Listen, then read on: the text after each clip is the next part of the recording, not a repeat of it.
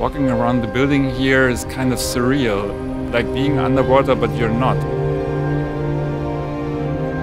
I had problems to breathe, so it's absolutely crazy.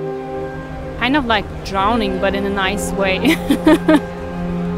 On one hand, I had a feeling of fear, and on the other side, it's just like being part of an illusion, being part of a real Fata Morgana.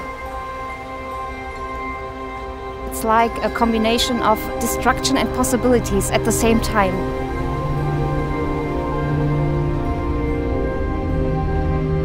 It tells me about the climate change. It tells me about what we're doing with the Earth, so we should be careful.